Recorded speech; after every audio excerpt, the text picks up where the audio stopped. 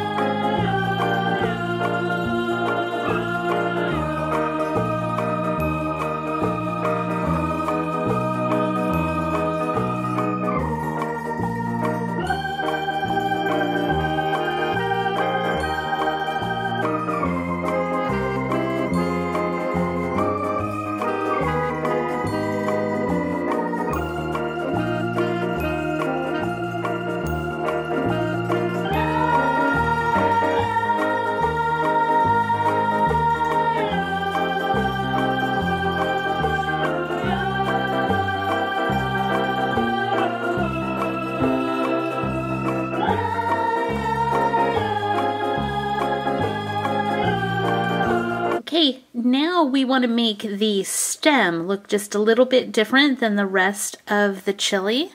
So what we're going to do is we're going to take some of our green paint in our palette. Let me move it so you can see kind of what I'm doing here. I'm just putting some green paint in there, and then I'm going to take just a bit of our black paint and stir it in. And that's going to make our green paint just a little bit darker so that we can paint the stem and it'll look different. We're just going to slap this on all over the stem and cap.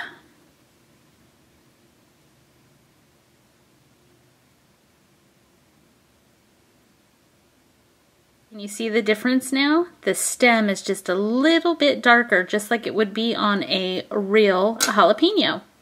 So there you go. That is Silly Chili in the jalapeno metallic form. What do you guys think? Leave a comment down below. Let us know. Thanks for watching. Bye.